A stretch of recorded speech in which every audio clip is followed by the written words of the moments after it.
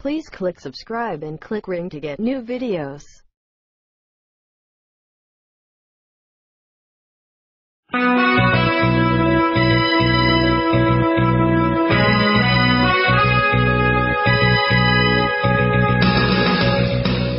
You're listening to Radio Free Asia. The following program is in Khmer.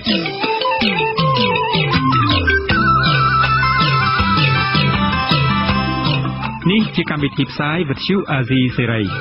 Nǐ chi càm bi tiệp xáyរបស់វិទ្យុអាស៊ីសេរីជាភាសាខ្មែរវិទ្យុអាស៊ីសេរីសូមស្វាគមន៍លោកអ្នកនាងទាំងអស់ពីរដ្ឋធានី Washington នៃសហរដ្ឋអាមេរិក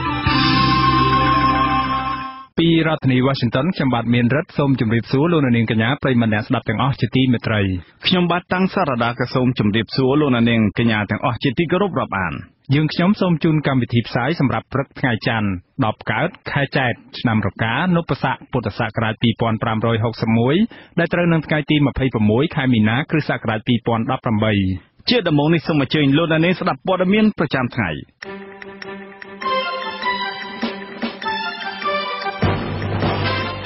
តំណាងរាជគណៈបក្សសង្គ្រោះជាតិបន្តធ្វើយុទ្ធនាការថ្ងៃអាទិត្យពណ៌សទាមទារឲ្យដោះលែងលោកកឹមសុខាអ្នកងាររបស់អង្គការសហប្រជាជាតិផ្ដល់អនុសាសន៍ដល់លោកហ៊ុនសែនឲ្យលុបចោលបទបរាហាគេចេញពីក្រមព្រហ្មទណ្ឌក្រុមគ្រូបង្រៀនថាលោកហ៊ុនសែនកំពុងស្វែងរកសម្លេងគាំទ្រពីពួកគេខណៈការដំឡើងប្រាក់ខែនៅមានចំនួនតិចតួចនៅឡើយពលរដ្ឋមានវិវាទដីធ្លីចោលស្នងការខេត្តក្រចេះថាបង្គាប់ឲ្យពួកគាត់បង់ប្រាក់ជាមុនទើបទទួលបានម៉ូតូដែលសមត្ថកិច្ចរឹបអូសនោះមកវិញរួមនឹងព័ត៌មានមួយចំនួនទៀតជាបន្តទៅទៀតនេះខ្ញុំបាទតាំងសារ៉ាដាសូមជូនព័ត៌មានពិស្ដាតំណាងរាជគណៈបក្សសង្គ្រោះជាតិម្នាក់ដែលកំពុងរស់នៅក្រៅប្រទេសបន្តធ្វើយុទ្ធនាការថ្ងៃអាទិត្យពណ៌សដើម្បីទាមទារឲ្យមានការដោះលែងលោកកឹមសុខាយុទ្ធនាការនេះធ្វើឡើងគណៈសហគមន៍អន្តរជាតិមានវិធានការជាបន្តបន្ទាប់ប្រាប់ទៅរបបលោកហ៊ុនសែនឲ្យដោះលែងលោកកឹមសុខានិងអ្នកទស្សនយោបាយផ្សេងទៀតឲ្យមានសេរីភាពដូចដើមវិញលោកមានរិទ្ធរាយការណ៍ព័ត៌មាននេះយុទ្ធនាការថ្ងៃអាទិត្យពណ៌សដែលតំណាងរាជគណៈបក្សសង្គ្រោះជាតិធ្វើនេះគឺរាប់ចំនួនថ្ងៃនៃការឃុំខ្លួនលោកកឹមសុខាចាប់តាំងពីថ្ងៃដំបូងនៃការចាប់ខ្លួនលោកទាំងបំពេញច្បាប់នោះមកកាលពីថ្ងៃអាទិត្យទី25ខែមីនាតំណាងរាជគណៈបក្សសង្គ្រោះជាតិលោកសួនរីដាបន្តពាក់អាវពណ៌ស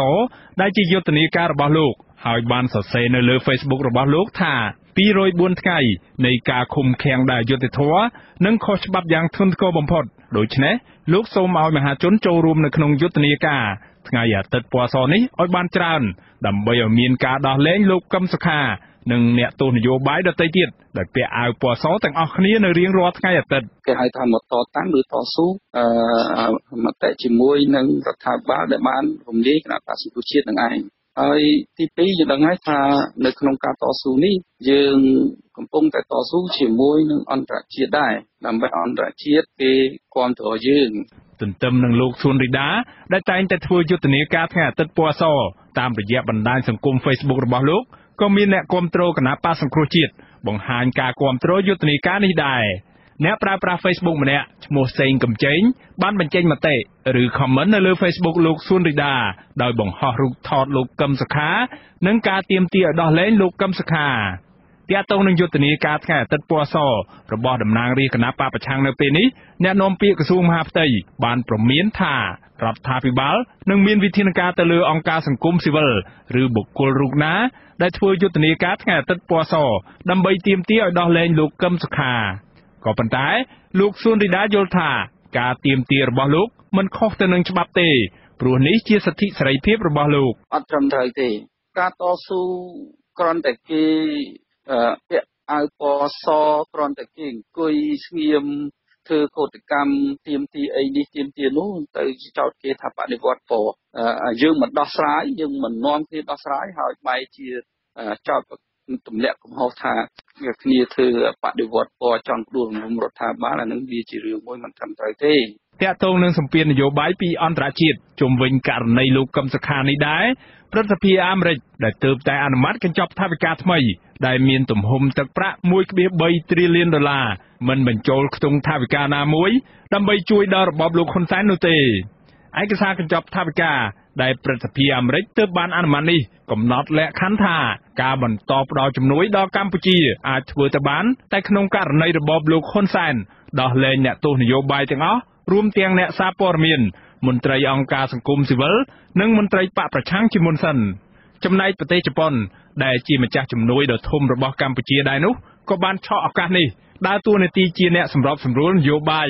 ចង់ឲ្យមេដឹកនាំខ្មែរទាំងអស់ដោះស្រាយចំនួននយោបាយដោយវិលចូលតុចរចាដើម្បីបញ្ចប់វិបត្តិនយោបាយចំនួនរវាងខ្មែរនិងខ្មែរនេះលោកហ៊ុនសែនបង្ហាញចំហទាត់ចោលសំណើរបស់ជប៉ុនបែបនេះចំណែកប្រធានអង្គការដំឡាភិបកម្ពុជាលោកព្រីបកុលបានសរសេរនៅលើទំព័រ Facebook របស់លោកថាឥឡូវនេះពេលវេលាសម្រាប់ការសន្ទនាដើម្បីអាចឈានទៅរកដំណោះស្រាយនយោបាយប្រកបដោយការសម្បទានគ្នាទៅវិញទៅមករវាងភាគីទាំងពីរគឺនៅសល់តែ3សប្តាហ៍ទៀតប៉ុណ្ណោះបើពន្យាពេលដល់5សប្តាហ៍ទៀតគឺយឺតពេលប៉ុន្តែលោកមិនបានពន្យល់ថាហេតុអ្វីបានហួសពេលនោះទេ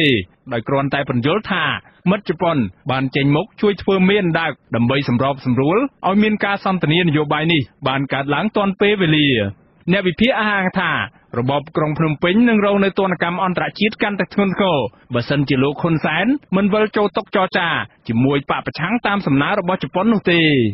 ខ្ញុំបាទមានរិទ្ធអាស៊ីសេរីពីរដ្ឋធានី Washington បាទលោកនាងជាទីមេត្រីការិយាល័យឧត្តមស្នងការអង្គការសហប្រជាជាតិប្រចាំនៅកម្ពុជាបានផ្ដល់អនុសាសន៍ឲ្យរបបលោកហ៊ុនសែនគួរគិតគូរពិចារណាលុបចោលបទបរាហាគេនិងទោសបញ្ញត្តិផ្សេងៗទៀតនៃក្រមព្រហ្មទណ្ឌដើម្បីឲ្យស្របតាមមាត្រា19នៃកតិកាសញ្ញាស្តីពីសិទ្ធិពលរដ្ឋនិងសិទ្ធិនយោបាយអនុសាសន៍របស់ការិយាល័យឧត្តមស្នងការអង្គការសហប្រជាជាតិប្រចាំនៅកម្ពុជាធ្វើឡើងក្រោយពេលដែលស្ថាប័នអន្តរជាតិមួយនេះសោកស្ដាយចំពោះប្រទេសថៃដែលបាននិរទេសជនកំពុងទទួលបាននៅឋានៈជាជនភៀសខ្លួនពីអង្គការសហប្រជាជាតិទទួលបន្ទុកជនភៀសខ្លួន UNHCR ម្នាក់គឺអ្នកស្រីសំសុខាមកឲ្យអាជ្ញាធរកម្ពុជាដាក់ទោសអ្នកស្រីសំសុខាគឺជាអ្នកគាំទ្រគណៈបកប្រឆាំងរស់នៅខេត្តកំពង់ស្ពឺត្រូវបានតុលាការក្នុងរបបក្រុងភ្នំពេញចេញដីកាឲ្យចាប់ខ្លួនក្រោយពេលដែលអ្នកស្រីបានយកស្បែកជើងគប់ទៅលើបដាឃោសនារបស់គណៈបកប្រជាជនកម្ពុជាមួយកន្លែងនៅភូមិអង្គឃុំរៀមស្រុកព្រៃនប់ខេត្តព្រះសីហនុកាលពីថ្ងៃទី1ខែមេសាឆ្នាំ2017ក្នុងសេចក្តីថ្លែងការណ៍ចុះថ្ងៃទី23ខែមីនាក្នុងបណ្ដាញសង្គម Facebook របស់ការិយាល័យឧត្តមស្នងការអង្គការសហប្រជាជាតិប្រចាំនៅប្រទេសកម្ពុជាបានលើកឡើងថាប្រព័ន្ធសិទ្ធិមនុស្សរបស់អង្គការសហប្រជាជាតិបានឲ្យតម្លៃខ្ពស់ជាពិសេសទៅលើការបញ្ចេញមតិដោយសេរីមិនមានការហាមប្រាមទាក់ទងទៅនឹងបុគ្គលសាធារណៈក្នុងវិស័យសាធារណៈនិងក្នុងស្ថាប័នសាធារណៈមន្ត្រីជាន់ខ្ពស់នៃអង្គការលីកាដូលោកអំសំអាតសង្កេតឃើញថាបទចោទបរាហាគេក្នុងច្បាប់ព្រហ្មទណ្ឌមិនមែនជាឧបសគ្គធំដែលគួរឲ្យមានការព្រួយបារម្ភទេប៉ុន្តែបទចោទនេះលាយឡំជាមួយនឹងបទញុះញង់ទើបបណ្ដាលឲ្យសកម្មជនបរិស្ថានសកម្មជនសិទ្ធិមនុស្សដីធ្លីនិងសកម្មជននយោបាយផ្សេងទៀតបានក្លាយទៅជាជនរងគ្រោះបើយើងនិយាយឲ្យចំទៅបទញុះញង់នេះវាច្រើនកើតច្រើនទៅលើសកម្មជនការពារសិទ្ធិមនុស្សសកម្មជនការពារបរិស្ថានដីធ្លីនិងសកម្មជនគណៈបកនយោបាយនានាអាហ្នឹងគឺមានការចាប់ប្រកាន់ច្រើនទាក់ទងនឹងបញ្ហាទាំងអស់នេះបាទឬក៏សហគមន៍ដីធ្លីក៏ជាប់ចោទពីបទញុះញង់នេះផងដែរបាទតុលាការខេត្តកំពង់ស្ពឺសម្រេចតម្កល់សារក្រមកាត់ទោសដោយកម្លាំងមកឲ្យអ្នកស្រីសំសុខាជាប់ពន្ធនាគាររយៈពេល2ឆ្នាំអ្នកស្រីសំសុខាត្រូវបានសមត្ថកិច្ចថៃចាប់បញ្ជូនមកឲ្យរបបក្រុងភ្នំពេញវិញកាលពីអំឡុងខែកុម្ភៈក្រោយពេលដែលអ្នកស្រីបានរត់ចេញពីការតាមចាប់ខ្លួនរបស់សមត្ថកិច្ចកម្ពុជាជិត1ឆ្នាំមេធាវីម្នាក់ដែលថ្លែងនៅក្នុងលក្ខខណ្ឌមិនបញ្ចេញឈ្មោះបកស្រាយថាបទបរាហាគេបើទោះបីជាស្ថិតនៅក្នុងប្រភេទបទព្រហ្មទណ្ឌក៏ដោយប៉ុន្តែត្រូវបានវិសោធនកម្មមកត្រឹមតែជាការផាកពិន័យជាប្រាក់ដូច្នេះបទបរាហាគេមិនមានស្ថានទម្ងន់ទោសដែលអាចឲ្យប្រទេសមួយធ្វើបច្ចុប្បន្នឬចាប់បញ្ជូនមនុស្សនោះមកកម្ពុជាវិញនោះទេប៉ុន្តែលោកមេធាវីប្រាប់ថាស្ថានភាពជាក់ស្ដែងកន្លងមកការបកស្រាយបទចោទនេះបានខុសពីអត្ថន័យច្បាប់អាស៊ីសេរីនៅមិនទាន់អាចសុំប្រតិកម្មពីមន្ត្រីជាន់ខ្ពស់នៃរបបក្រុងភ្នំពេញបានទេពាក់ព័ន្ធទៅនឹងការផ្ដល់អនុសាសន៍របស់ភ្នាក់ងារអង្គការសហប្រជាជាតិឲ្យមានការលុបចោលបទបរាហាគេចេញពីក្រមព្រហ្មទណ្ឌនោះអាស៊ីសេរីបាទលោកនាងជាទីមេត្រីក្រុមគ្រូបង្រៀនមួយចំនួននឹងអង្គការសង្គមស៊ីវិលយល់ឃើញថាការបើកយុទ្ធនាការជាមួយនឹងគ្រូបង្រៀនរបស់លោកហ៊ុនសែននោះគឺជារូបភាពនយោបាយដើម្បីស្វែងរកការគាំទ្រនៅមុនការបោះឆ្នោតទន្ទឹមគ្នានេះពួកគេថាការដំឡើងប្រាក់ខែជាង1 លានរៀលនៅតែមិនទាន់អាចធ្វើឲ្យពួកគាត់រស់នៅក្នុងជីវភាពសមរម្យនៅឡើយទេ ការលើកឡើងនេះបន្ទាប់ពីលោកហ៊ុនសែនបានជួបសំណេះសំណាលជាមួយនឹងលោកគ្រូអ្នកគ្រូមន្ត្រីរាជការនិងបុគ្គលិកអប់រំក្នុងរាជធានីភ្នំពេញប្រមាណជិត 4,000 នាក់កាលពីថ្ងៃទី 25 ខែមីនាឆ្នាំ 2018 ម្សិលមិញនេះលោកសេចបណ្ឌិតរាយការណ៍ព័ត៌មាននេះលោកនាយករដ្ឋមន្ត្រីហ៊ុនសែនចាប់ផ្ដើមបើកយុទ្ធនាការថ្មីមួយទៀតគឺការជួបសំណេះសំណាលជាមួយនឹងក្រុមគ្រូបង្រៀនបន្ទាប់ពីលោកបានជួបសំណេះសំណាលជាមួយនឹងក្រុមគ្រូពេទ្យនិងកម្មការនីរោងចក្រជាបន្តបន្ទាប់នៅមុនការបោះឆ្នោតជ្រើសតាំងតំណាងរាស្ត្រឆ្នាំ 2018 ដែលនឹងមកដល់នៅពេលឆាប់ខាងមុខនេះគ្រូបង្រៀននៅវិទ្យាល័យក្រុងភ្នំពេញម្នាក់ដែលបានចូលរួមសំណេះសំណាលជាមួយលោកហ៊ុនសែនបានប្រាប់អាស៊ីសេរីថាក្នុងពិធីនោះលោកហ៊ុនសែនបានហាមមិនឲ្យសារព័ត៌មានចុះផ្សាយនោះទេព្រោះលោកចាត់ទុកពិធីនោះថាជាការជួបជាមួយនឹងសមាជិកគណៈបកនៃគណៈបកកណ្ដាលអំណាចគ្រូបង្រៀនរូបនេះបន្តថាក្នុងពិធីនោះលោកហ៊ុនសែនមិនបានឲ្យក្រុមគ្រូបង្រៀនបង្ហាញពីក្តីកង្វល់របស់ខ្លួនឡើយហើយលោកហ៊ុនសែនក៏មិនបាននិយាយច្រើនអំពីគោលនយោបាយជួយគ្រូបង្រៀនដែរក៏ប៉ុន្តែលោកហ៊ុនសែនបានលើកឡើងច្រើនអំពីបញ្ហានយោបាយនិងរំលឹកឡើងវិញពីរបបខ្មែរក្រហមព្រមទាំងអួតអាងពីនយោបាយឈ្នះឈ្នះរបស់លោកក្នុងបំណងស្វែងរកការគាំទ្រពីក្រុមគ្រូបង្រៀនគាត់លើកឡើងពីបញ្ហានយោបាយអីចឹងខ្លះដែរវាអាចថាជាការស្វែងរកការគាំទ្រផ្នែកនយោបាយពីសំណាក់គ្រូបង្រៀនហើយពួកគ្រូបង្រៀនមានឥទ្ធិពលទៅដល់កូនសិស្សអញ្ចឹងណាអញ្ចឹងចង់ឲ្យមានការគាំទ្រពីគ្រូបង្រៀនទៅលើគោលនយោបាយរបស់រដ្ឋាភិបាល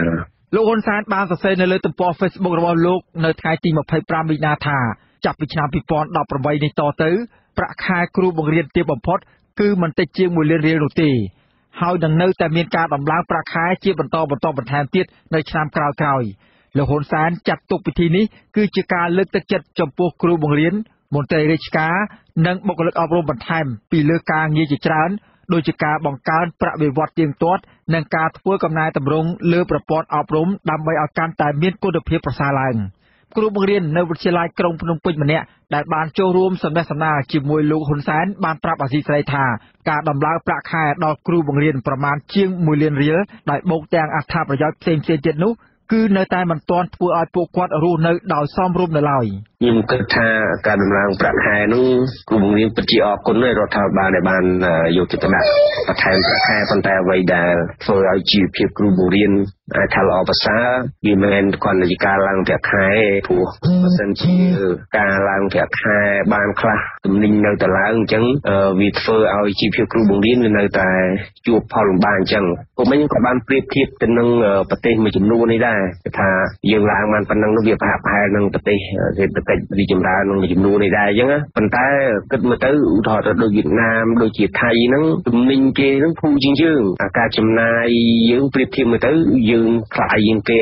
មកខ្លះហ្នឹងថ្លៃសឹងតែទ្វេ1ជា2ណោះប្រធានស្ដីទីសមាគមគ្រូបង្រៀនកម្ពុជាឯករាជ្យអ្នកស្រីអុកឆៃនវីពន្យល់ថាគ្រូបង្រៀនទូទាំងប្រទេសចាប់ពីគ្រូកម្រិតបឋមរហូតដល់គ្រូវិទ្យាល័យសរុបមានចំនួនជាង 10,000 នាក់ជាមធ្យមគ្រូបង្រៀនកម្រិតបឋមទទួលបានប្រាក់ខែគោលជាង 60,000 រៀលក្នុងមួយខែគ្រូកម្រិតអនុវិទ្យាល័យទទួលបានប្រាក់ខែគោលជាង 70,000 រៀលនិងគ្រូវិទ្យាល័យទទួលបានជិត 1 លានរៀលមន្ត្រីជាន់ខ្ពស់នៃសមាគមគ្រូបង្រៀនដដែលរូបនេះបានពន្យល់ថាប្រសិនបើលោកហ៊ុនសែនអះអាងថាគ្រូបង្រៀនទទួលបានប្រាក់ខែដល់ជាង 1 លានរៀលនោះមានន័យថាលោកហ៊ុនសែនគិតបញ្ចូលទាំងប្រាក់ខែកូនប្រាក់ខែភរិយានិងបូកទាំងប្រាក់មុខងារផ្សេងទៀតទើបបានជាង 1 លានរៀលអ្នកស្រីអុកឆៃវីបន្ថែមថាអ្វីដែលសមាគមគ្រូបង្រៀនចង់បាននោះគឺដំឡើងប្រាក់ខែគោលសម្រាប់គ្រូបង្រៀនឲ្យដល់ 1,50,000 រៀលនិងដំឡើងប្រាក់សុខភាពព្រមទាំងដំឡើងប្រាក់អត្ថប្រយោជន៍ផ្សេងថែមទៀតហេតុអីបានថាទា1 លានកន្លះប្រាក់ខែគោលដោយសារលោកគ្រូអ្នកគ្រូយើងខ្លះមានអតីតភាពការងារខ្លះ30ផ្លាយឆ្នាំអញ្ចឹងយើងចង់ឲ្យគាត់នៅពេលដែលគាត់ចូលនិវត្តន៍ទៅគាត់ទទួលបានប្រាក់ហ្នឹងដើម្បីទ្រទ្រង់សុខភាពគាត់តទៅមុខគាត់អត់ចង់បានតែប្រាក់ដែលគាត់ទៅថាឡើងទៅតាមសន្ទុះតាមអីដូចរដ្ឋាភិបាលធ្វើហ្នឹងទេយើងចង់បានជាប្រាក់ខែគោលចាអ្នកស្រីអុកឆៃវីបន្តថាចំពោះប្រាក់ខែដែលរបបលោកហ៊ុនសែនផ្ដល់ជូនគ្រូបង្រៀននេះគឺมันអាចទប់ទល់នឹងការចំណាយបានទេជាពិសេសពេលឈឺថ្កាត់ម្ដងត្រូវចំណាយច្រើន ទន្ទឹមគ្នានេះអ្នកស្រីក៏ចង់ឲ្យរបបលោកហ៊ុនសែនទប់ស្កាត់ទំនិញឡើងថ្លៃឲ្យបានផងដែរជីវភាពរស់នៅសប្តាហ៍ទោះបីឡើងដល់ជាង1លានឬក៏ជិតដល់2លានហើយក៏យើងគិតថាមិនទាន់បានគ្រប់ដែរព្រោះដោយសារតែជីវភាពរស់នៅសប្តាហ៍ហ្នឹងទំនិញទីផ្សារសត្វសារពើឡើងថ្លៃចាប៉ះពាល់នឹងសុខភាពលោកគ្រូអ្នកគ្រូយើងកាន់តែខ្លាំងឡើងដោយសារតែអ្វីទាំងអស់ទាំងបន្លែទាំងសាច់ទាំងអង្ករគឺសុទ្ធតែគីមីទាំងអស់អញ្ចឹងការដែលយកលុយ1លានជាងមកដើម្បីទ្រទ្រង់សុខភាពគាត់ខ្ញុំគិតថានៅអត់ទាន់បានតម្រូវការលោកគ្រូអ្នកគ្រូយើងនៅឡើយទេចា៎ជារៀងរាល់ឆ្នាំឲ្យតែជិតដល់ទិវាគ្រូបង្រៀនពិភពលោកនៅថ្ងៃទី5ខែតុលាគ្រូបង្រៀននៅតាមបណ្ដាខេត្តក្រុងតែងតែស្រែកទាមទារឲ្យដំឡើងប្រាក់ខែជូនពួកគាត់ឲ្យបាន1,50,000 រៀលក្នុងមួយខែដើម្បីដោះស្រាយជីវភាពរស់នៅប្រចាំថ្ងៃនិងពង្រឹងគុណភាពអប់រំបញ្ហាប្រាក់ខែគ្រូបង្រៀននេះត្រូវបានគណៈបកនយោបាយផ្សេងៗយកធ្វើជាប្រធានបទរិះគន់របបលោកហ៊ុនសែនជាញឹកញាប់ជាទូទៅឲ្យតែជិតដល់ពេលបោះឆ្នោតម្ដងរបបលោកហ៊ុនសែនឬគណៈបកកាន់អំណាចតែងតែបង្ហាញការយកចិត្តទុកដាក់ជាមួយនឹងប្រជាពលរដ្ឋជាពិសេសចំពោះក្រុមអ្នកមានសម្លេងឆ្នោតខ្លាំងដូចជាក្រុមកម្មកររោងចក្រគ្រូបង្រៀនសិស្សានុសិស្សនិស្សិតជាដើមក៏ប៉ុន្តែពេលបោះឆ្នោតរួចហើយគេសង្កេតឃើញថារបបលោកហ៊ុនសែនតែងតែប្រងើយកន្តើយចំពោះម្ចាស់ឆ្នោតក៏ឡមកអាជ្ញាធរនៃរបបលោកហ៊ុនសែនបានបាញ់សម្លាប់និងវាយបង្ក្រាបក្រុមកម្មករយ៉ាងឃោរឃៅនៅពេលតវ៉ាដំឡើងប្រាក់ឈ្នួលម្ដងរីឯគ្រូបង្រៀនវិញត្រូវបានរារាំងនិងបង្ក្រាបផងដែរនៅពេលដែលដើរដាក់ញត្តិទាមទារដំឡើងប្រាក់ខែហើយក្រុមគ្រូបង្រៀនណាដែលមាននិន្នាការទៅរកគណៈបកប្រឆាំងនោះត្រូវលុបឈ្មោះចេញពីបញ្ជីរបស់ក្រសួងអប់រំថែមទៀតផងក្រុមគ្រូបង្រៀនស្នើសុំឲ្យលោកហ៊ុនសែនគួរតែយកចិត្តទុកដាក់ជាមួយនឹងប្រជាពលរដ្ឋនិងមន្ត្រីរាជការទាំងអស់តាមគោលនយោបាយរបស់ខ្លួនជាប្រចាំពោលគឺកុំធ្វើឲ្យតែល្អមើលនៅពេលជិតបោះឆ្នោតមកដល់បើពុំដូច្នោះទេគណៈបកកណ្ដាលអំណាចនឹងមិនអាចទទួលបានការគាំទ្រពីម្ចាស់ឆ្នោតទៀតឡើយខ្ញុំសេកបណ្ឌិតអាស៊ីសេរីពីរដ្ឋធានី Washington ពលរដ្ឋមានវិបត្តិដីធ្លីជាមួយនឹងក្រុមហ៊ុនសម្បត្តិសេដ្ឋកិច្ចនៅស្រុកស្នូលខេត្តក្រចេះចោទស្នងការនគរបាលខេត្តនេះថាបានបង្គាប់ឲ្យពួកគាត់បង់ប្រាក់ចាប់ពី$100ដល់$200ទើបប្រគល់ម៉ូតូដែលអាជ្ញាធររឹបអូសនោះមកវិញកាលពីថ្ងៃទី8ខែមីនាសមត្ថកិច្ចខេត្តក្រចេះបានរឹបអូសយកម៉ូតូរបស់ពលរដ្ឋរាប់សិបគ្រឿងដាក់លើរថយន្តអំឡុងពេលដែលពលរដ្ឋជាង200នាក់ប៉ះទង្គិចគ្នាពេលតវ៉ារឿងចំនួនដីធ្លីរហូតដល់មានការបង្ក្រាបដោយបង្ហូរឈាមទៅលើពលរដ្ឋនៅតំបន់នោះលោកវ៉ែនសូវេតរាយការណ៍ព័ត៌មាននេះពលរដ្ឋបាត់ម៉ូតូនៅគ្រាតវ៉ារឿងចំនួនដីធ្លីរហូតដល់មានការបង្ក្រាបដោយបង្ហូរឈាមហើយមកទល់ពេលនេះសមត្ថកិច្ចមិនទាន់ប្រគល់ម៉ូតូឲ្យពលរដ្ឋវិញនៅឡើយទេ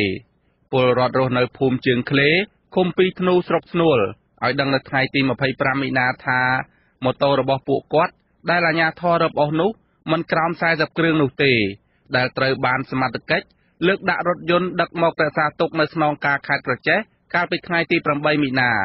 ហើយមកទល់ពេលនេះពលរដ្ឋខ្លះបានទៅសុំម៉ូតូពីសមត្ថកិច្ចវិញប៉ុន្តែគេតម្រូវឲ្យពលរដ្ឋបង់ប្រាក់ចាប់ពី$100ដល់$200និងបំពេញទម្រង់បែបបទមួយចំនួនពលរដ្ឋថ្លែងសុំមិនបញ្ចេញឈ្មោះព្រោះបារម្ភពីសុវត្ថិភាពឲ្យដឹងថាអ្នកភូមិភាគច្រើនពុំហ៊ានចេញមុខទាមទារម៉ូតូពីសមត្ថកិច្ចនោះទេ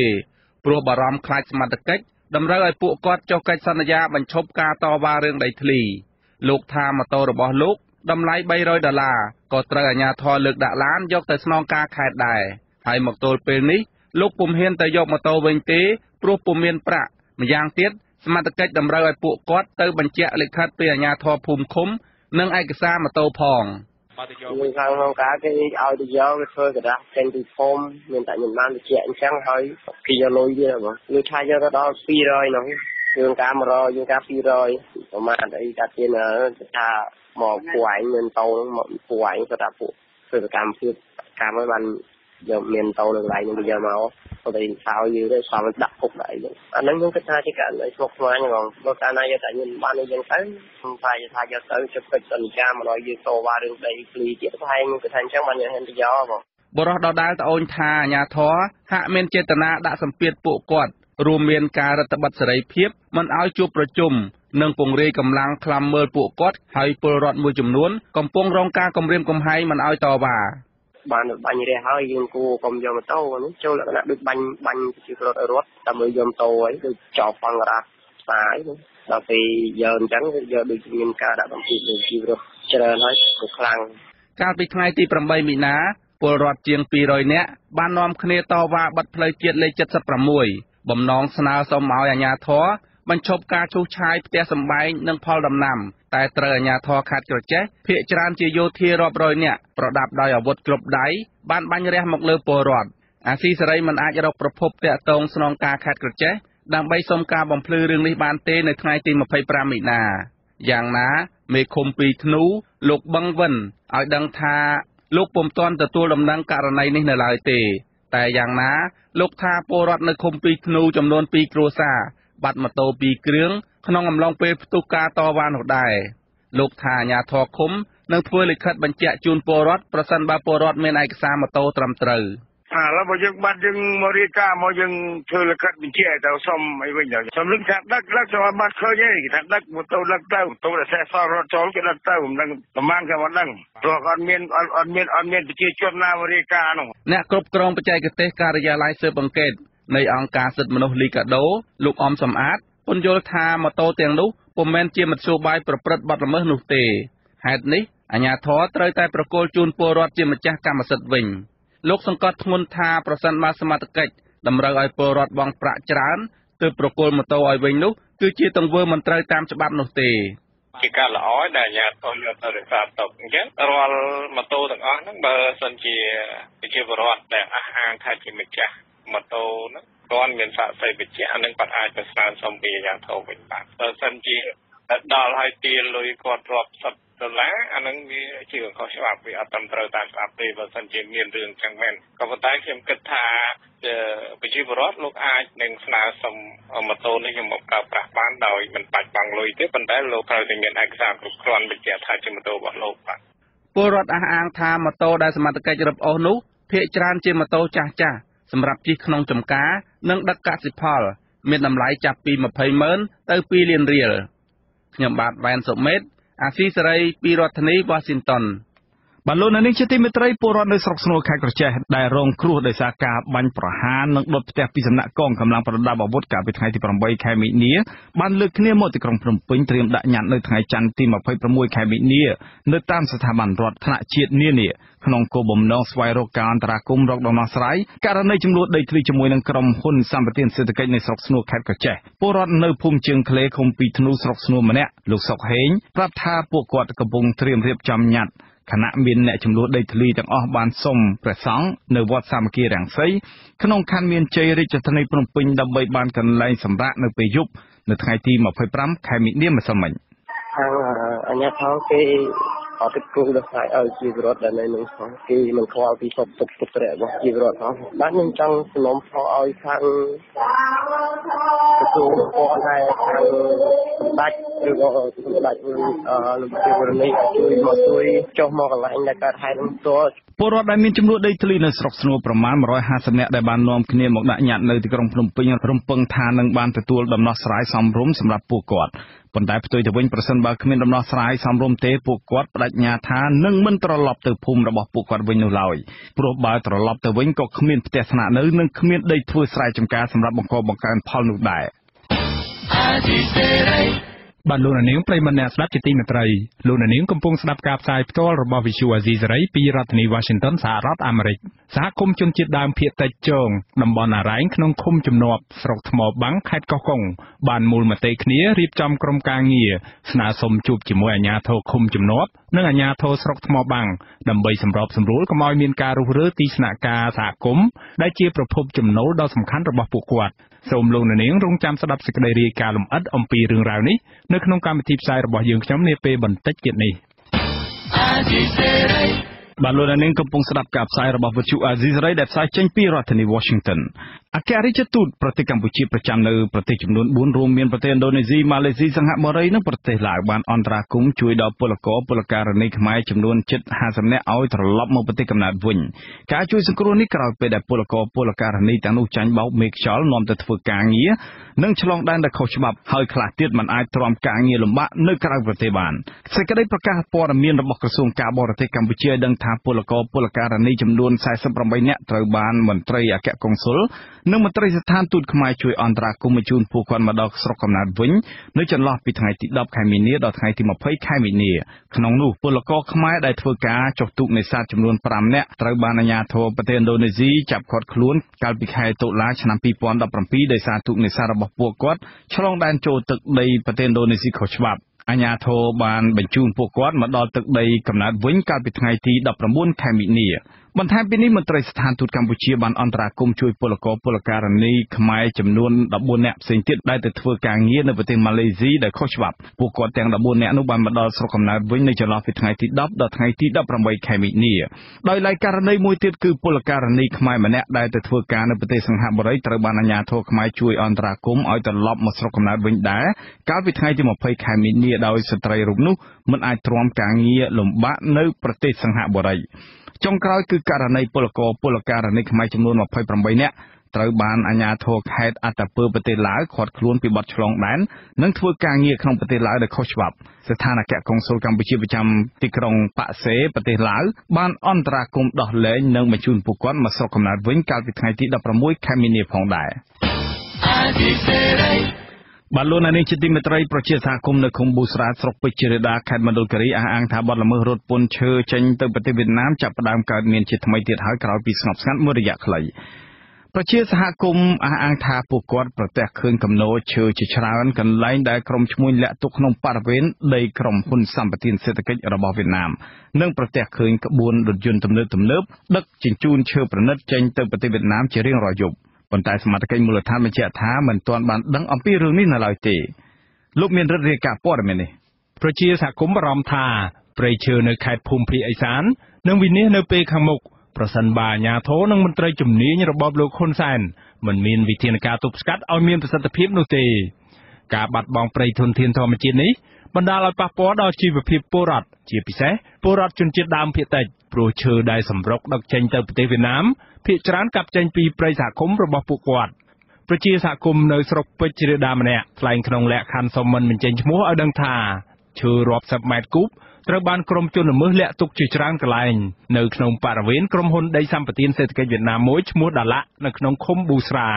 ឈើទាំងនោះជាប្រភេទឈើលេខ2ដូចជាឆ្លិកនិងកុកីដែលត្រូវបានក្រុមឈ្មួញនាំយកពីតំបន់ព្រៃសហគមន៍ពូលុសហគមន៍ឡាមេសនិងតំបន់ផ្សេងទៀតហើយដឹកចេញទៅប្រទេសវៀតណាមតាមច្រកប៉ុស្តិ៍ព្រំដែនអំពិលប្រជាសហគមន៍ដដែលធ្លាប់សួរអ្នកស៊ីឈ្នួលដឹកឈើទៅប្រទេសវៀតណាមដោយពួកគេនិយាយថាឈើទាំងនោះគឺជារបស់ឧត្តមសេនីយ៍ត្រីផ្កាយមាស3គឺលោកហ៊ុនជាដែលជាក្មួយបង្កើតលោកហ៊ុនសែនរថយន្តដឹកឈើចេញទៅប្រទេសវៀតណាមទាំងនោះភាគច្រើនជាប្រភេទរថយន្តទំនើបនិងមានស្លាកលេខខាងចុង007ស្ទើរតែទាំងអស់ខ្ញុំមានការព្រួយបារម្ភគឺព្រួយបារម្ភទី1គឺកាលពីមុនគេស៊ីគេយកតែបេងនឹងនួនអីក្នុងអីទេឥឡូវអស់អានឹងហើយគេចូលដល់ខ្ទេចហើយនឹងកកៃខ្ញុំគាត់ថាអត់យូរទេថាជាយ៉ាងយូរ2ឬ3ខែគឺរកឈើតាធ្វើសតផ្ទះមួយឡើងបានហើយខ្ញុំគាត់ថាយ៉ាងគឺការនេះការព្រួយបារម្ភរបស់ខ្ញុំគឺខ្ញុំគាត់ថារដ្ឋបាលយើងគាត់ខំស្រែកមែនគាត់ខំនិយាយចំទៅបានតែស្រែកទេប៉ុន្តែអ្នកក្រមអាវ៉ាត់អត់មានពីណាស្ដាប់ថ្នាក់ដឹកនាំយើងទេរាល់ថ្ងៃអានេះជាការព្រួយបារម្ភមួយហ៎បងប្រជាសហគមន៍ដដែលអះអាងថាសកម្មភាពដឹកជញ្ជូនឈើចេញទៅប្រទេសវៀតណាមចាប់ផ្ដើមក៏ក្រើកឡើងវិញចាប់តាំងពីថ្ងៃទី17ខែមីនាបន្ទាប់ពីស្ងប់ស្ងាត់អស់មួយរយៈខ្លីគឺក្រោយពេលដែលមានហេតុការណ៍បាញ់សម្លាប់មន្ត្រីឧទ្យានុរក្សមន្ត្រីអង្គការក្រៅរដ្ឋាភិបាលនិងមន្ត្រីរាជអាវុធហត្ថ3នាក់នៅតំបន់ក្បែរព្រំដែនកម្ពុជាវៀតណាមក្នុងស្រុកអូរាំងខេត្តមណ្ឌលគិរីកាលពីចុងខែមករានាយនគរបាលប៉ុស្តិ៍ប៊ូស្រាលោកសឿនសុភ័ក្រលើកឡើងថាលោកមិនបានដឹងរឿងលាក់ទុកឈើនិងការនាំឈើចេញទៅប្រទេសវៀតណាមដោយតាមការលើកឡើងនេះទេបាទខ្ញុំអត់ដឹងដែរបងខ្ញុំទឹកមកពីរៀនកាលពីខែមករាឆ្នាំ2016របបលោកហ៊ុនសែនសម្រេចបង្កើតគណៈកម្មាធិការជាតិទប់ស្កាត់និងបង្ក្រាបបទល្មើសនៅភូមិភាគឦសានក្រោយមកក៏ពង្រីកវិសាលភាពនៅទូទាំងប្រទេសគណៈកម្មាធិការជាតិមួយនេះបង្កើតឡើងមានគោលដៅទប់ស្កាត់និងបង្ក្រាបសកម្មភាពកាប់ឈើការនាំចេញឈើខុសច្បាប់ទៅក្រៅប្រទេសនិងបទល្មើសព្រៃឈើនានានៅភាគឦសាននៃប្រទេសស្រាវជ្រាវរកអ្នកពាក់ព័ន្ធក្នុងការកាប់និងនាំឈើល្មើសច្បាប់ព្រមទាំងចាប់ជនល្មើសនិងវត្ថុតាងបញ្ជូនសំណុំរឿងទៅតុលាការនិងសហការជាមួយភាគីវៀតណាមនិងឡាវដើម្បីឲ្យការងារនេះមានប្រសិទ្ធភាពគណៈកម្មាធិការជាតិដែលមានលោកសៅសុខាជាប្រធាននេះបានរងការរិះគន់ថាបំពេញការងារមានប្រសិទ្ធភាពតែមួយរយៈពេលខ្លីប៉ុណ្ណោះដោយចាប់រឹបអូសឈើខុសច្បាប់បានរាប់ម៉ឺនម៉ែត្រគូប នឹងបានបញ្ជូនសំណុំរឿងដែលមានអក្រិតជនពាក់ព័ន្ធមួយចំនួនទៅតុលាការទៀតផងប៉ុន្តែមិនទាន់ឃើញតុលាការផ្តន្ទាទោសឬចាប់ខ្លួនអក្រិតជនណាម្នាក់ដាក់គុកឡើយសង្គមស៊ីវិលលើកឡើងថាបេសកកម្មរបស់គណៈកម្មាធិការជាតិទប់ស្កាត់និងបង្ក្រាបបទល្មើសព្រៃឈើគឺបរាជ័យព្រោះបទល្មើសរត់ពន្ធឈើចេញទៅក្រៅប្រទេសពិសេសប្រទេសវៀតណាមនៅតែកើតមានឡើងឥតឈប់ឈររហូតមកទល់ពេលបច្ចុប្បន្នហើយកាន់តែបរាជ័យធ្ងន់ធ្ងរថែមទៀតប្រសិនបើរបបលោកហ៊ុនសែនមិនកាត់សាច់ស្អុយរបស់ខ្លួនចេញទេមន្ត្រីផ្នែកពង្រឹងសិទ្ធិអំណាចសហគមន៍នៃសមាគមការពារសិទ្ធិមនុស្សអាត6លោកប៉ែនបូណាមានប្រសាសន៍ថាច្រកព្រំដែនត្រង់ចំណុចប៉ុស្តិ៍រដ្ឋបាលអំពិលគឺមានករណីដឹកឈើចេញជាច្រើនឆ្នាំមកហើយនិងមានគំនរឈើរាប់ម៉ឺនម៉ែត្រគូបផងដែរលោកថាឈើដែលដឹកចេញតាមច្រកមួយនេះគឺនាំមកពីតំបន់ផ្សេងៗហើយមិនមែនតែឈើក្នុងទឹកដីខេត្តមណ្ឌលគិរីនេះតែប៉ុណ្ណោះទេ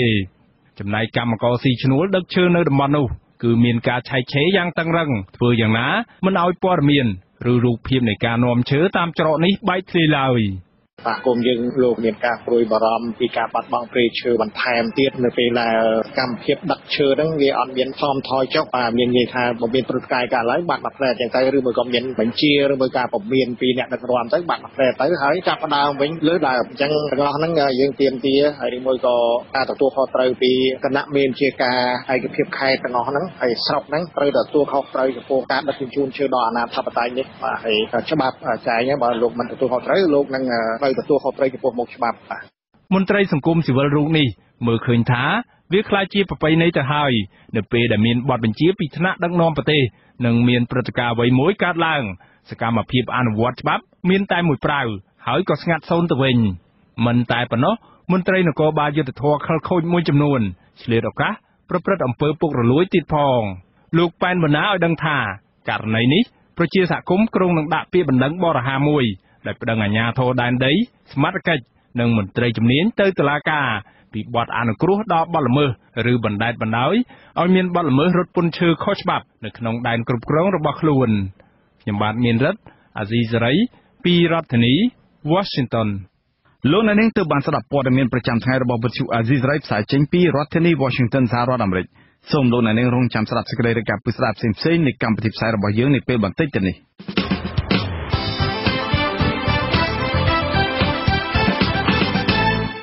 បាទលោកនាងកញ្ញានិងប្រិយមិត្តអ្នកស្ដាប់ជាទីមេត្រីនៅក្នុងកម្មវិធីផ្សាយជាបន្តទៅទៀតនេះយើងខ្ញុំមានសេចក្តីរាយការណ៍ពិស្ដារផ្ដោតអំពីសហគមន៍តំបន់អរ៉ែងទទូចឲ្យអាជ្ញាធររក្សាស្នាក់ការសហគមន៍ឲ្យនៅដដែលដើម្បីជាប្រយោជន៍ដល់ពលរដ្ឋជនជាតិដើមភាគតិចជងនៅតំបន់អរ៉ែងទទូចឲ្យអាជ្ញាធរខេត្តកោះកុងពន្យាការធ្វើស្វ័យអត្តសញ្ញាណឲ្យពួកគាត់ជនជាតិដើមភាគតិចខេត្តព្រះវិហារថាសមត្ថកិច្ចគម្រាមពលរដ្ឋដែលចេញមុខតវ៉ារឿងដីធ្លីជាមួយក្រុមហ៊ុនចិនហើយនៅចុងកម្មវិធីលោកអ្នកនាងនឹងបានស្ដាប់ព័ត៌មានបញ្ចប់បាទសូមអញ្ជើញលោកអ្នកនាងស្ដាប់ការផ្សាយរបស់យើងខ្ញុំជាបន្តដោយមេត្រី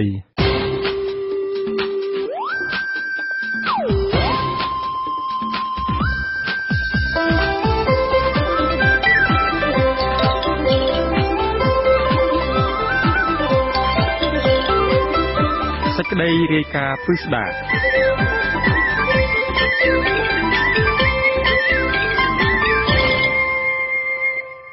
បាទលោកនាងប្រិយមិត្តអ្នកស្ដាប់ជាទីមេត្រីសហគមន៍ជនជាតិដើមភាគតិចជងតំបន់អរ៉ែងក្នុងឃុំជំនប់ស្រុកថ្មបាំងខេត្តកោះកុងបានមូលមតិគ្នា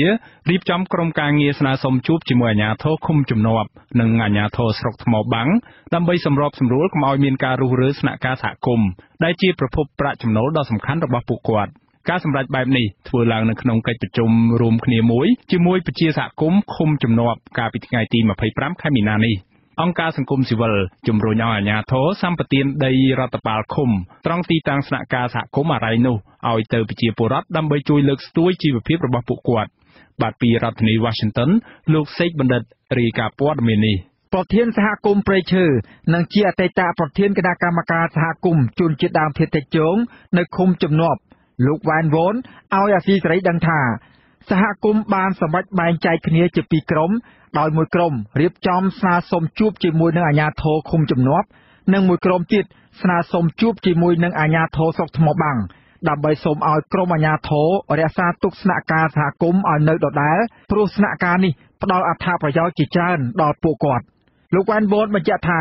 ក្រមប្រជាពលរដ្ឋនឹងដាក់សំណើសុំជួបជាមួយនឹងអាជ្ញាធរនៅពេលឆាប់ខាងមុខនេះហើយលោករំពឹងថាខាងអាជ្ញាធរនឹងពិចារណាក្នុងការរក្សាទុកស្នាក់ការសហគមន៍ឲ្យនៅដដែលដើម្បីជាប្រយោជន៍ទៅដល់ប្រជាពលរដ្ឋនៅក្នុងមូលដ្ឋាននិងបង្ហាញពីទំនាក់ទំនងល្អរវាងអាជ្ញាធរនិងប្រជាពលរដ្ឋចំណុចរបស់ខ្ញុំគិតថាពួកគាត់នឹងពិចារណាដែលតែតាមយើងសុទ្ធតែជាខ្មែរគ្នាហើយបាទគួរណាស់តែផ្ដល់ផលប្រយោជន៍ទៅឲ្យប្រជាពលរដ្ឋទាំងអស់គ្នាស្នាក់ការសហគមន៍ស្ទឹងអរ៉ែងបានសាងសង់ឡើងកាលពីឆ្នាំ2015កន្លងទៅនៅលើផ្ទៃដីប្រមាណ30ម៉ែត្រការ៉េដោយចំណាយអស់ទឹកប្រាក់ប្រមាណ8លានរៀលឬស្មើនឹង$2,000អាមេរិកដែលជាទឹកប្រាក់បានមកពីការសន្សំរបស់សហគមន៍និងការឧបត្ថម្ភពីសប្បុរសជនមួយចំនួនស្នាក់ការនេះសង់ពីឈើប្រក់ស័ង្កសីទំហំទទឹង12ម៉ែត្រនិងបណ្ដោយ7ម៉ែត្រស្នាក់ការនេះត្រូវបានកសាងឡើងដើម្បីជាប្រយោជន៍ទៅដល់ការជួបជុំរបស់ប្រជាសហគមន៍អំពីការអភិវឌ្ឍមូលដ្ឋានជាកន្លែងបណ្ដុះបណ្ដាលសិក្សាយល់ដឹងអំពីច្បាប់និងសិទ្ធិមនុស្សព្រមទាំងជាទីកន្លែងមួយសម្រាប់ការជួបជុំក្រុមយុវជនដែលចង់ដឹងចង់ស្គាល់ពីតំបន់អរ៉ែងហើយក្រោយមកក៏បានក្លាយទៅជាកន្លែងសម្រាប់ភ្ញៀវទេសចរស្នាក់អាស្រ័យនៅពេលដែលពួកគាត់មកដើរកម្សាន្តនៅតំបន់អរ៉ែងទោះបីជាយ៉ាងណាក៏ដោយកាលពីថ្ងៃទី21ខែមីនាកន្លងទៅថ្មីនេះរដ្ឋបាលឃុំជំនាប់បានចេញលិខិតមួយគួរឲ្យភ្ញាក់ផ្អើលដោយតម្រូវឲ្យតំណាងសហគមន៍ស្ទឹងអរ៉ែងរុះរើទីស្នាក់ការសហគមន៍នោះចេញឲ្យបានមុនថ្ងៃទី25ខែមេសាជាកំណត់បើពុំដូច្នោះទេអាជ្ញាធរឃុំនឹងចាត់វិធានការតាមផ្លូវច្បាប់រដ្ឋបាលឃុំជំនាប់ប្រាប់ពីមូលហេតុនៃការរុះរើនោះថាដោយសារតែឃុំត្រូវការរៀបចំដីដើម្បីសាងសង់សាលាឃុំបម្រើដល់សេវាប្រជាពលរដ្ឋមេឃុំជំនាប់លោកមាសជ្រាយបានថ្លែងថាស្នាក់ការសហគមន៍ស្ទឹងអរ៉ែងនោះស្ថិតនៅលើដីរបស់រដ្ឋបាលឃុំដែលទទួលស្គាល់ប្លង់កម្មសិទ្ធិពីអាជ្ញាធរថ្នាក់ជាតិរួចមកហើយដូច្នេះលោកមិនអាចកាត់ដីឃុំនៅត្រង់ចំណុចស្នាក់ការនោះឲ្យទៅខាងសហគមន៍បានឡើយម្យ៉ាងវិញទៀតលោកអះអាងថាលោកមិនបានយល់ព្រមឲ្យមានការសាងសង់ស្នាក់ការសហគមន៍នោះឡើយទោះបីយ៉ាងណាមេឃុំរូបនេះថ្លែងថាខាងរដ្ឋបាលឃុំមិនទាន់មានថវិកាគ្រប់គ្រាន់ដើម្បីសាងសង់សាលាឃុំនៅឡើយទេពេលដែលអាជ្ញាធរឃុំតម្រូវឲ្យសហគមន៍រុះរើទីស្នាក់ការនោះចេញ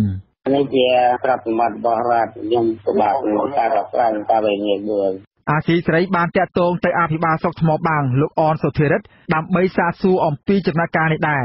ថាតើវាជាការសម្រេចរបស់រដ្ឋបាលស្រុកឬក៏យ៉ាងណាជុំវិញការតម្រូវឲ្យរុះរើទីស្នាក់ការសហគមន៍អរ៉ែងនោះក៏ប៉ុន្តែលោកបានបដិសេធមិនធ្វើអត្ថាធិប្បាយតាមទូរស័ព្ទឡើយ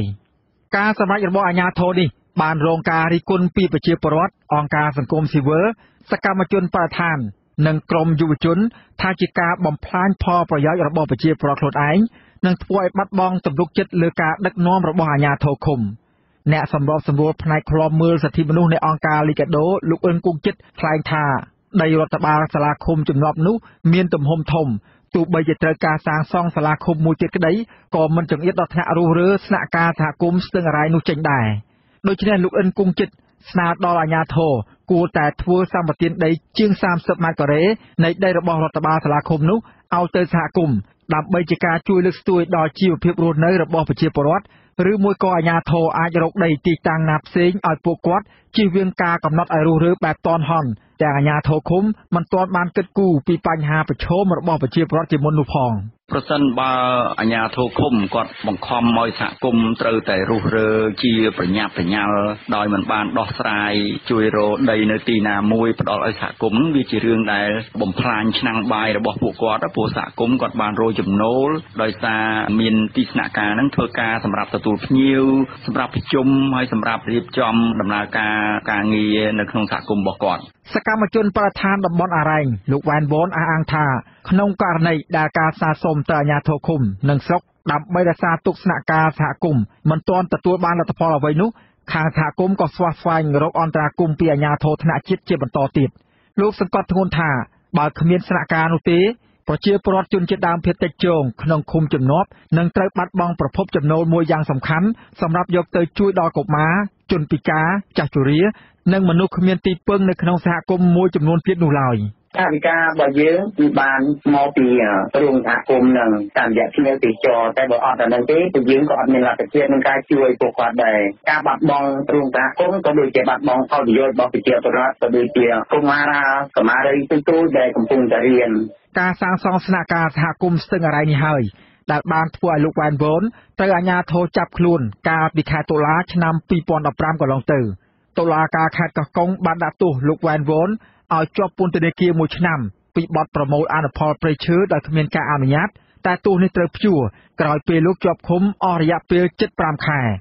លោកវ៉ែនវ៉នបានបដិសេធចំពោះការចោទប្រកាន់នេះហើយថាឈើដែលលោកប្រមូលទិញនោះគឺដើម្បីយកមកធ្វើស្នាក់ការសហគមន៍បម្រើដល់ផលប្រយោជន៍សាធារណៈប៉ុណ្ណោះ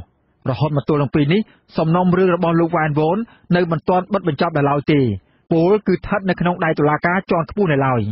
លោកវ៉ែនវ៉នបញ្ជាក់ថាដោយសារតែការធ្វើទុកបុកម្នេញតាមផ្លូវច្បាប់បែបនេះហើយដែលធ្វើឲ្យលោកត្រូវបង្ខំចិត្តលាលែងពីតួនាទីជាប្រធានសហគមន៍ជនជាតិដើមភាគតិចជងនៅឃុំជំនប់ដើម្បីបើកឱកាសឲ្យសហគមន៍អាចចុះបញ្ជីដីកម្មសិទ្ធិសមូហភាពបានដោយគ្មានឧបសគ្គក៏ប៉ុន្តែលោកបញ្ជាក់ថារហូតមកទល់នឹងពេលនេះកុំថាឡើយដល់ការចុះបញ្ជីដីកម្មសិទ្ធិសមូហភាពរបស់សហគមន៍នោះសូម្បីតែសំណើសុំធ្វើស្វ័យអត្តសញ្ញាណជនជាតិដើមភាគតិចដែលជាដំណាក់កាលទី1នោះក៏មិនទាន់អាចចេញរួចដែរគឺនៅជាប់គាំងនៅត្រឹមរដ្ឋបាលខេត្តកោះកុងអស់រយៈពេលជាង1ឆ្នាំមកហើយខ្ញុំសេកបណ្ឌិតអាស៊ីសេរីពីរដ្ឋធានី Washington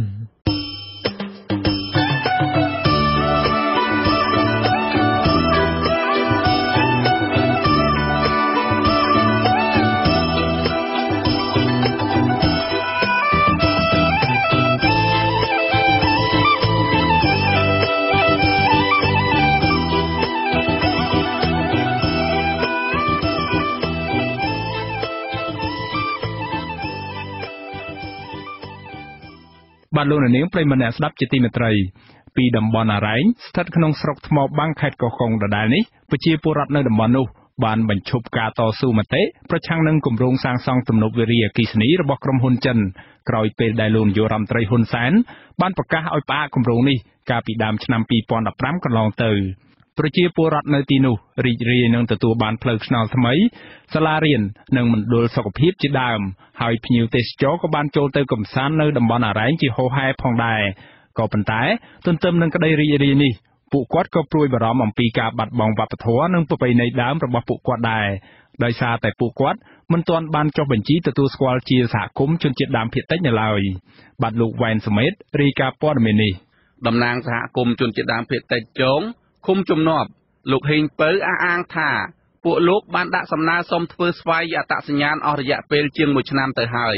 ក៏ប៉ុន្តែសំណើសុំនេះត្រូវជាប់គាំងនៅត្រឹមសាលាខេត្តកោះកុងមិនទាន់ចេញរួចនៅឡើយលោកបញ្ជាក់ថា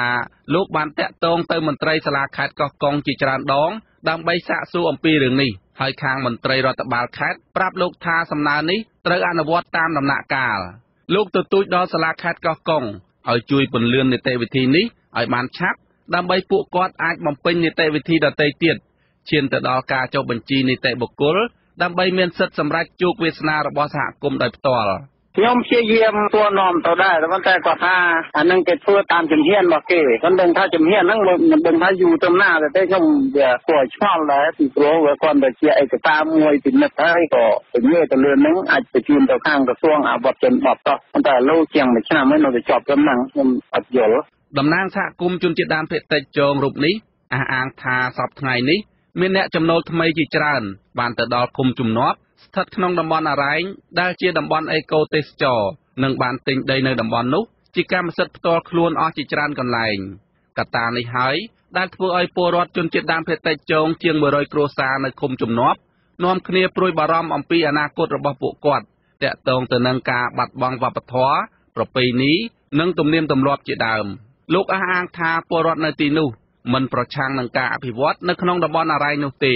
ប៉ុន្តែគ្រាន់តែចង់បានកិច្ចការពារផ្លូវច្បាប់ទៅលើដីធ្លីព្រៃឈើនិងធនធានធម្មជាតិក្នុងតំបន់របស់ពួកគាត់តែប៉ុណ្ណោះពួកយើងជាជនជាតិដើមភាគតិចមែនប្រសិនបើយើងទទួលស្គាល់តែមាត់អត់មានច្បាប់ការពាររបស់ពួកយើងទេអញ្ចឹងថ្ងៃអនាគតទៅមុខនេះវាអាចនឹងបាត់បង់លំនៅឋានបាត់បង់កន្លែងដីកប់សពបាត់បង់នៅវប្បធម៌របស់យើងដែលយើងធ្លាប់ធ្វើចំការវិលជុំនេសាទត្រីជាលក្ខណៈសហគមន៍ស្អីផ្សេងៗអញ្ចឹងវាអាចនឹងបាត់បង់អញ្ចឹងប្រសិនបើយើងធ្វើអានឹងស្វ័យអត្តសញ្ញាណរបស់យើងបានទទួលស្គាល់ជាផ្លូវការផ្លូវច្បាប់ហើយអញ្ចឹងវាដូចជារបងមួយសម្រាប់បិទបាំងនៅភូមិរបស់យើងអញ្ចឹងនេះគឺជារឿងដែលសំខាន់បំផុតការចុះបញ្ជីសហគមន៍ជនជាតិដើមភាគតិចមានដំណាក់កាលជាច្រើននិងត្រូវបំពេញឯកសារជាច្រើន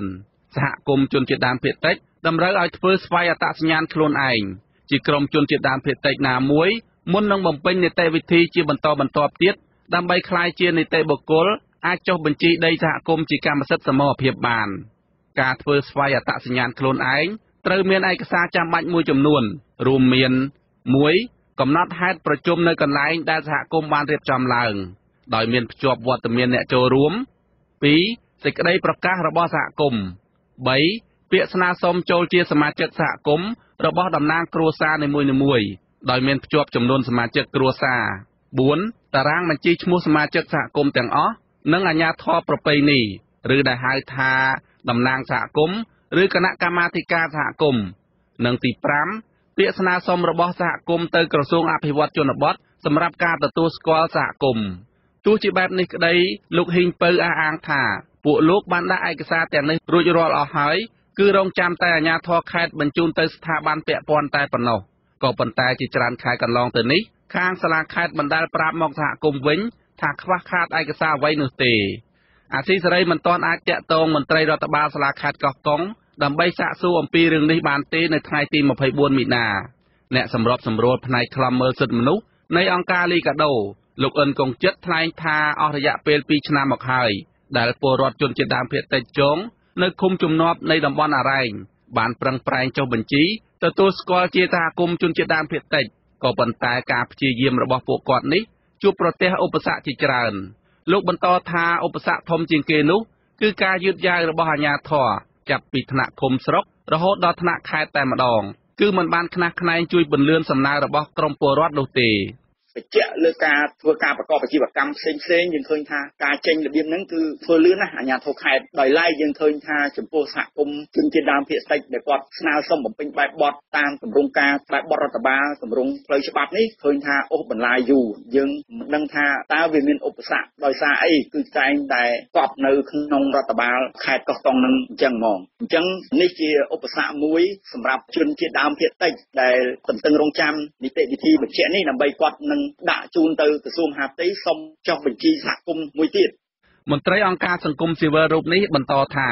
ការពន្លឿនការធ្វើស្វ័យអត្តសញ្ញាណគឺជារឿងដ៏សំខាន់ដើម្បីជួយដល់ជនជាតិដើមភាគតិចជងនៅតំបន់អរ៉ែងឲ្យបំពេញនីតិវិធីផ្សេងៗទៀតដើម្បីឲ្យពួកគាត់ក្លាយជានីតិបុគ្គលមានសិទ្ធិចុះបញ្ជីកម្មសិទ្ធិដីធ្លីសមរភាពដែលជាការផ្ដល់លទ្ធភាពឲ្យពួកគាត់អាចថែរក្សាវប្បធម៌និងប្រពៃណីដើមព្រមទាំងការពារធនធានធម្មជាតិក្នុងតំបន់អរ៉ែងស្របតាមច្បាប់ក្នុងនាមសង្គមស៊ីវិលយើងស្នើសុំឲ្យអាជ្ញាធរខេត្តកោះកុងត្រូវពិនិត្យករណីស្នើសុំរបស់ពួកគាត់នឹងហើយនឹងពន្លឿនឆាប់ចេញនៅការបញ្ជាក់អត្តសញ្ញាណកម្មដល់គាត់ដើម្បីឲ្យគាត់បានយកឯកសារទាំងអស់នោះទៅបង្ហាញនៅស្ថាប័នពាក់ព័ន្ធដទៃទៀតដើម្បីឲ្យគាត់ទទួលបាននៅការចុះបញ្ជីដីកម្មសិទ្ធិសមរភាពនិងការពារផលប្រយោជន៍ផ្សេងទៀតរបស់សហគមន៍គាត់តំណាងសហគមន៍ជនជាតិដើមភាគតិចជងនៃឃុំជំនាប់លោកហ៊ីងពៅអះអាងថា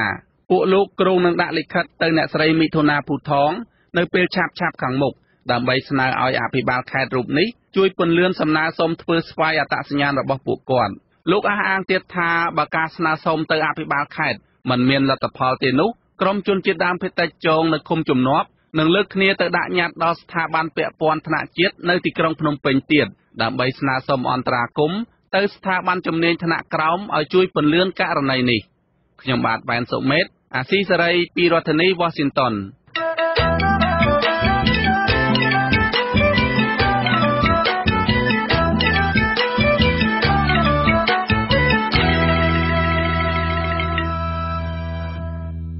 ជនជាតិដើមភាគតិចគួយរស់នៅឃុំប្រមេស្រុកត្បែងមានជ័យនិងឃុំមលូព្រៃ2ស្រុកឆែបខេត្តព្រះវិហារត្អូញត្អែពីការរឹតបន្តឹងសិទ្ធិសេរីភាពមិនឲ្យពួកគាត់ជួបប្រជុំស្វែងរកដំណោះស្រាយបញ្ហាដីធ្លីនិងផលប៉ះពាល់អវិជ្ជមាននានាបង្កឡើងដោយក្រុមហ៊ុនសម្បទានសេដ្ឋកិច្ចចិនឈ្មោះហេងហ្វូអ្នកភូមិថាអាជ្ញាធរពាក់ព័ន្ធបានពន្យាពេលក្នុងការស្វែងរកដំណោះស្រាយការរំលោភដីធ្លីដែលនាំឲ្យក្រុមហ៊ុននៅមានឱកាសលួចឈូសឆាយពង្រីកផ្ទៃដីវិនិយោគបង្កឲ្យពលរដ្ឋជិត200គ្រួសារបាត់បង់ដីស្រែទាំងស្រុងបាទលោកទីនហ្សាការីយ៉ារាយការណ៍ព័ត៌មាននេះជនជាតិដើមភាគតិចរាប់រយគ្រួសាររស់នៅស្រុកឆែបនិងស្រុកត្បែងមានជ័យត្អូញត្អែពីការខ្វះខាតដីធ្វើកសិកម្មចិញ្ចឹមជីវិតបន្ទាប់ពីក្រុមហ៊ុនសម្បទានសេដ្ឋកិច្ចចិនហេងហ្វូនៅតែបន្តឈូសឆាយហុំព័ទ្ធយកដីពួកគាត់ អ្នកភូមិដល់រងគ្រោះពុំមានដំណឹងចិត្តលើយន្តការដោះស្រាយរបស់អាជ្ញាធររបបលហ៊ុនសែននោះឡើយម្យ៉ាងទៀតពាក្យបណ្ដឹងរបស់ពួកគាត់ជាច្រើនអាជ្ញាធរពាក់ព័ន្ធពុំដោះស្រាយជូនពួកគាត់នោះទេជនជាតិដើមភាគតិចគួយរស់នៅភូមិប្រមេលោកស្រីស្វាយមឿងត្អូញថាដីស្រែរបស់លោកស្រីជិត10ហិកតាត្រូវបានក្រុមហ៊ុនចិនឈូសឆាយយកជាបន្តបន្ទាប់អំឡុងខែមីនានេះបន្សល់ទុកខ្ទមស្រែហុំព័ទ្ធដោយចំការអំពើរបស់ក្រុមហ៊ុនចិននៅស្រីថាអ្នកភូមិខ្លះបាត់បង់ដីស្រែទាំងស្រុងកំពុងភ័យព្រួយគ្មានទីកន្លែងធ្វើស្រែចិញ្ចឹមជីវិតព្រោះអ្នកភូមិរស់នៅតំបន់នោះជាង 90% មានជីវភាពផ្អែកលើផលកសិកម្មលោកស្រីត្អូញថាពលរដ្ឋកើតទុកមិនសុខចិត្តចំពោះបញ្ហានេះទេហើយនាំគ្នាមកជួបជុំគ្នាក្នុងសហគមន៍ក៏ប៉ុន្តែត្រូវបានសមត្ថកិច្ចរារាំងនិងហាមឃាត់ចូលគេថាមិនអោយជួបជុំគ្នា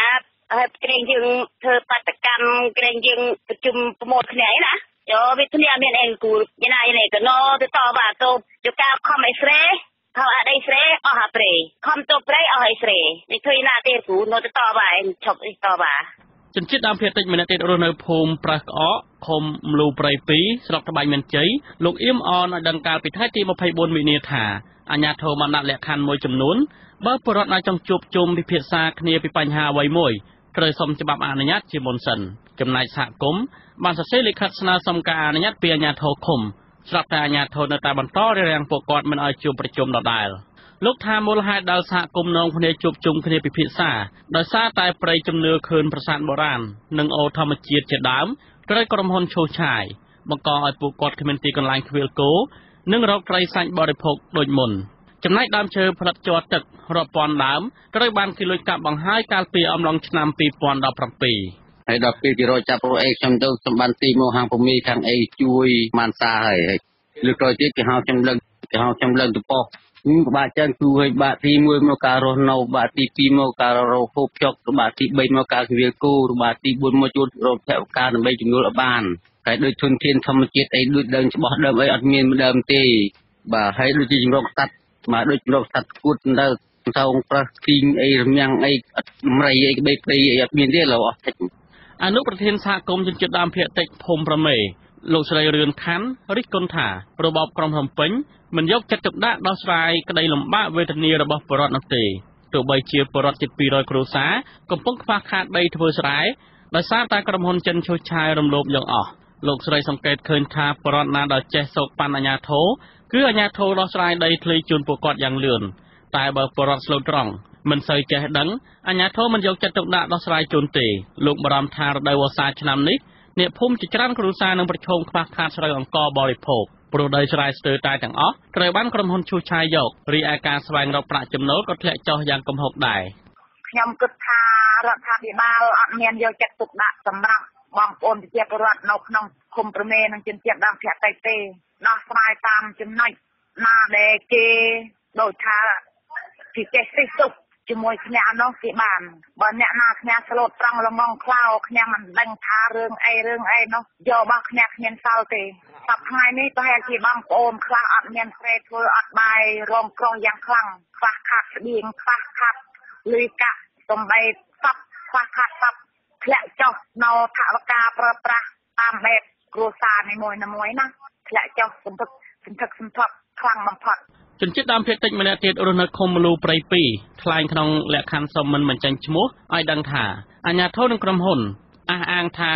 ដីរបស់ពួកគាត់នោះជាដីរបស់រដ្ឋដើម្បីជាលេសឈូសឆាយដោយស្រែចម្ការរបស់ប្រជាពលរដ្ឋដែលធ្លាប់តែកាន់កាប់ជាច្រើនឆ្នាំមកហើយនោះដោយមិនបានគិតពីផលលំបាករបស់ប្រជាពលរដ្ឋនោះទេព្រោះតែអាជ្ញាធរមួយចំនួនទទួលសំណូកពីក្រុមហ៊ុនចំណែកឯអាជ្ញាធរវិញមិនត្រឹមតែមិនយកចិត្តទុកដាក់ដោះស្រាយពាក្យបណ្ដឹងរឿងដីធ្លីជូនពលរដ្ឋទេតែបែរជាគម្រាមចាប់ប្រជាពលរដ្ឋដាក់គុកថែមទៀតបើនៅតែមានអ្នកហ៊ានចេញមកតវ៉ានោះបាទវាឈូសឆាយទាំងព្រៃស្រោងទាំងព្រៃសហគមន៍ទាំងដីស្រែប្រជាពលរដ្ឋទាំងផ្លាយបឹងបួទាំងដីអាស្រ័យផលគ្មានទុកអុយគ្នាទេសពគ្រប់បែបយ៉ាងហើយដូចជាដីខ្វៀលគូក៏គ្មានទុកអុយទេគឺជាពលរដ្ឋតវ៉ាទៅគឺខាងអាជ្ញាធរគេគម្រាមចាប់ដាក់គុកបើអាជ្ញាធរគេបានស៊ីលុយមកពីក្រុមហ៊ុនចិនអញ្ចឹងមិនថាទាំងផ្លាយអីក៏វាលុបហើយម្យ៉ាងទីវាដាក់ឆ្នាំ9ជុំវិញចង្ការអំបោទៀតកុំអុយគូជួលទៅចង្ការវាជួលទៅសឹកទឹកគឺស្លាប់គូបាត់បង់អស់ហើយស្ដាប់បារម្ភដូចជាអាខ្លះវាឈូសឆាយចំបើពួកខាងអ្នកគេការពារផ្សារហ្នឹងគេមិនទៅមើលមិនទៅមងទេគឺវាលួចឈូសឆាយអាស៊ីសេរីមិនអាចតតងតំណាងក្រុមហ៊ុនចិន ដើម្បីសុំការបំភ្លឺជំវិញនឹងការចោទប្រកាន់នេះបានទេកាលពីថ្ងៃទី24មិនិនាក៏ប៉ុន្តែមេឃុំប្រមេស្រុកត្បែងមានជ័យលោកធៀងហេងឲ្យដឹងថាអាជ្ញាធរកំពុងដោះស្រាយវិវាទដីធ្លីនេះជូនប្រជាពលរដ្ឋជាបណ្ដាហើយពលរដ្ឋឲ្យខ្វះខាតដីធ្លីធ្វើកសិកម្មអាជ្ញាធរមានគម្រោងផ្ដល់ដីសម្បត្តិសេដ្ឋកិច្ចជូនពលរដ្ឋមួយគ្រួសារ2ហិកតាលោកអះអាងថាអាជ្ញាធរមិនបានគម្រាមការជួបជុំនិងពិភាក្សារបស់សហគមន៍នោះទេក៏ប៉ុន្តែសហគមន៍ត្រូវសុំកិច្ចសហការជាមួយអាជ្ញាធរជាមុនសិនបញ្ហាខុសៗគ្នាអ្នកខ្លះទៅវាគិតជួក្បាលដីអ្នកខ្លះទៀតពាក់ព័ន្ធនឹងក្រុមហ៊ុនវាមិនទាន់ឲ្យលុយវាច្រើនតែវាចិត្តកើតមិនថាដោះមួយនោះមួយណាវាបើសិនណាមួយចំនួនមានខ្លងអីធម្មតាយើងឲ្យដីដែលគេធ្វើណាបើតែបើអ្នកគ្នាហ្នឹងយើងដោះស្រាយដីសម្បត្តិសង្គមកិច្ចឲ្យណាក្រុមហ៊ុនសម្បត្តិសេដ្ឋកិច្ច Hengfo ទទួលសិទ្ធិវិនិយោគពីរដ្ឋាភិបាលលើផ្ទៃដីទំហំជាង 40,000 ហិកតាតាំងពីឆ្នាំ 2011 វិនិយោគដាំអំពៅនិងកៅស៊ូក្រុមហ៊ុននេះជាក្រុមហ៊ុនមេនិងមានសម្ព័ន្ធក្រុមហ៊ុនចំនួន5ទៀតដូចជាក្រុមហ៊ុនឡានហ្វេងរយហ្វេងក្រុមហ៊ុនហេងណុងក្រុមហ៊ុនហេងរួយនិងក្រុមហ៊ុនហេងយូជាដើមមន្ត្រីសម្របសម្រួលសមាគមអាតហុកខេត្តព្រះវិហារលោកឡច័ន្ទពន្យល់ថាការជួបជុំដោយសន្តិវិធីពលរដ្ឋគ្រាន់តែជូនដំណឹងទៅអាជ្ញាធរមូលដ្ឋានតែប៉ុណ្ណោះមិនចាំបាច់សុំច្បាប់អនុញ្ញាតជាមុននោះទេលោកថាការតម្រូវឲ្យពលរដ្ឋសុំច្បាប់អនុញ្ញាតទើបឲ្យពលរដ្ឋជួបជុំដោយសន្តិវិធីនោះគឺជាទង្វើខុសច្បាប់លោកបន្ថែមថាបើសិនជាអាជ្ញាធរមានឆន្ទៈដោះស្រាយបញ្ហាចំនួនដីធ្លីជូនប្រជាពលរដ្ឋគឺមិនពិបាកដោះស្រាយទេដោយត្រូវប្រគល់ដីដល់ក្រុមហ៊ុនឈូសឆាយជូនពលរដ្ឋវិញនឹងផ្អាកសកម្មភាពឈូសឆាយរបស់ក្រុមហ៊ុនទាំងនេះពេលខ្លះបើសិនយើងមានឆន្ទៈក្នុងការដោះស្រាយយើងអាចឲ្យស្ថានការនឹងវាវិលត្រឡប់មកវិញជាបដៅស្ថាប័នដែរពីព្រោះដីវាមិនចេះទៅណាដីនៅតែដីហ្នឹងគ្រាន់ក្រុមហ៊ុននៅតែបន្តការឈូសឆាយនៅតែបន្តការដាំអំពៅតែអាជ្ញាធរគាត់នេះអាចចាត់ចែងការងារនឹងបានដោយនេះឲ្យក្រុមហ៊ុនទី1គាត់អាចផ្អាកបណ្ដោះអាសន្នសិនទី2បើសិនជាដីប្រជាពលរដ្ឋពិតប្រាកដដែលមាននៅទីនោះអាចប្រគល់ជូនប្រជាពលរដ្ឋវិញមន្ត្រីអង្គការសិទ្ធិមនុស្សរូបនេះអំពាវនាវឲ្យរបបលោកហ៊ុនសែនដល់អាជ្ញាប័ណ្ណក្រុមហ៊ុនចិនទាំងនោះក្រោយពីរកឃើញថាក្រុមហ៊ុននេះរំលោភបទបញ្ជាលេខ001របស់រដ្ឋាភិបាលដែលបានអនុវត្តរដ្ឋមន្តស្បែកខ្លានិងបានឈូសឆាយខឿនប្រាសាទបុរាណលុបបឹងអូនិងព្រៃជំនឿរបស់ជនជាតិដើមភាគតិចនោះខ្ញុំទីនសាការីយ៉ាអាស៊ីសេរីពីរដ្ឋធានី Washington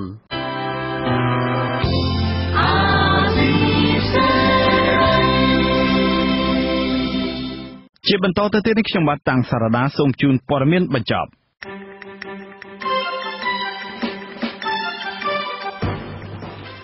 តំណាងរាជគណៈបក្សសង្គ្រោះជាតិម្នាក់ដែលកំពុងរស់នៅក្រៅប្រទេសនៅតែបន្តធ្វើយុទ្ធនាការថ្ងៃអាទិត្យពណ៌សដើម្បីទាមទារឲ្យមានការដោះលែងលោកកឹមសុខាយុទ្ធនាការនេះធ្វើឡើងខណៈដែលសហគមន៍អន្តរជាតិមានវិធានការជាបន្តបន្ទាប់ប្រាប់ទៅរបបលោកហ៊ុនសែនឲ្យដោះលែងលោកកឹមសុខានិងអ្នកទស្សនយោបាយផ្សេងទៀតឲ្យមានសេរីភាពឡើងវិញការិយាល័យឧត្តមស្នងការអង្គការសហប្រជាជាតិប្រចាំនៅកម្ពុជាបានផ្ដល់អនុសាសន៍ឲ្យរបបលោកហ៊ុនសែនគួរគិតគូរពិចារណាលុបចោលបទបរាហាគេនិងទោសបញ្ញត្តិផ្សេងៗទៀតនៃក្រមព្រហ្មទណ្ឌដើម្បីឲ្យស្របទៅតាមមាត្រា19នៃកតិកាសញ្ញាស្ដីពីសិទ្ធិពលរដ្ឋនិងសិទ្ធិនយោបាយអនុសាសន៍របស់ការិយាល័យឧត្តមស្នងការអង្គការសហប្រជាជាតិប្រចាំនៅកម្ពុជាធ្វើឡើងក្រោយពេលដែលស្ថាប័នអន្តរជាតិមួយនេះសោកស្ដាយចំពោះប្រទេសថៃដែលបាននិរទេសជនដែលកំពុងទទួលបាននៅឋានៈជាជនភៀសខ្លួនពីអង្គការសហប្រជាជាតិទទួលបន្ទុកជនភៀសខ្លួន UNHCR ម្នាក់គឺអ្នកស្រីសំសុខាមកឲ្យអាជ្ញាធរកម្ពុជាដាក់ទោស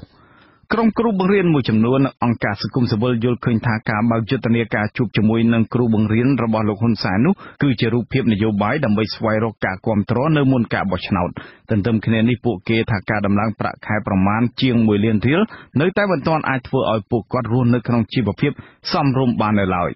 ការលើកឡើងនេះបន្ទាប់ពីលោកហ៊ុនសែនបានជួបសំណេះសំណាលជាមួយនឹងក្រុមគ្រូបង្រៀនអ្នកគ្រូលោកគ្រូមន្ត្រីរាជការនិងបុគ្គលិកអប់រំនៅក្នុងទីក្រុងភ្នំពេញប្រមាណជិត 4,000 នាក់កាលពីម្សិលមិញ